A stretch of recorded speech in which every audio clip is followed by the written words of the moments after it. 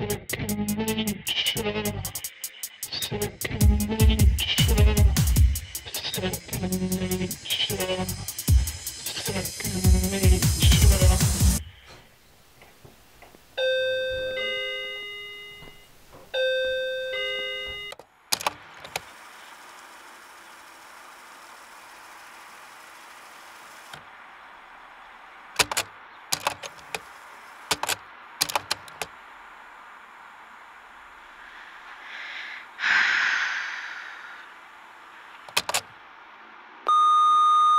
Wow. Right.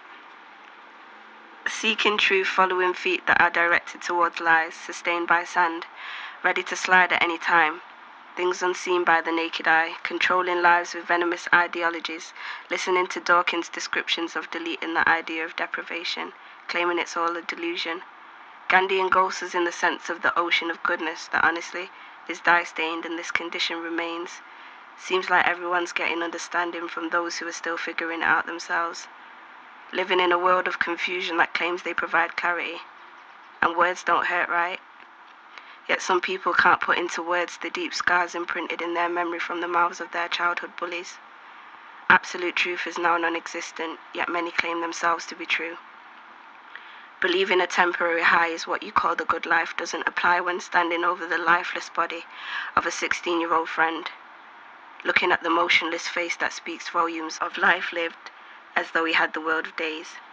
Things all of a sudden begin to change. There's atheists, agnostics, and then a complete idiot for thinking there's more. Creating art to try and explore what's worth devoting to. Explore. Empty-handed, explicit, purposeful, looking on renewed error.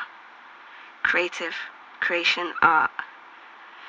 Compelling reflections on the everlasting creative word that writes truth on bruised and ill-used hearts. Creatively creating new creatures out of corpses. Rescuing the ruined. Love that knows the numbers of hairs on the head of those who pluck the hairs from his beard. Nails driven into the hands of innocence for the corrupted. Guiltless given for the guilty.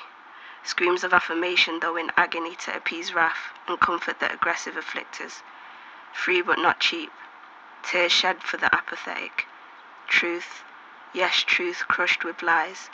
Scrutinized and despised for the blind. This I behold and recite, that truly they have become fools who profess to be wise.